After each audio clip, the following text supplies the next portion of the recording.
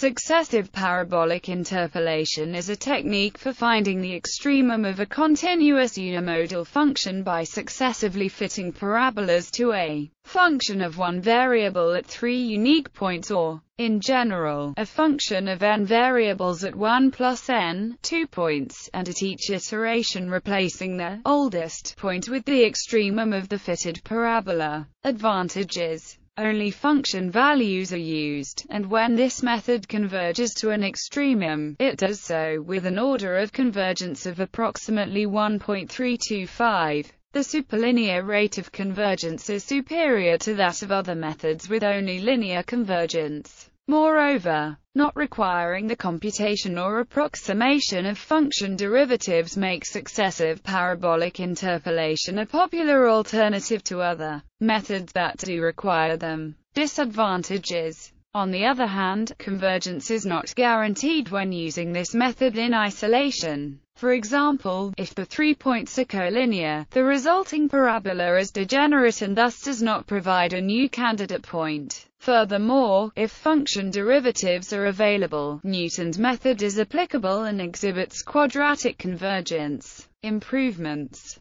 alternating the parabolic iterations with a more robust method to choose candidates can greatly increase the probability of convergence without hampering the convergence rate.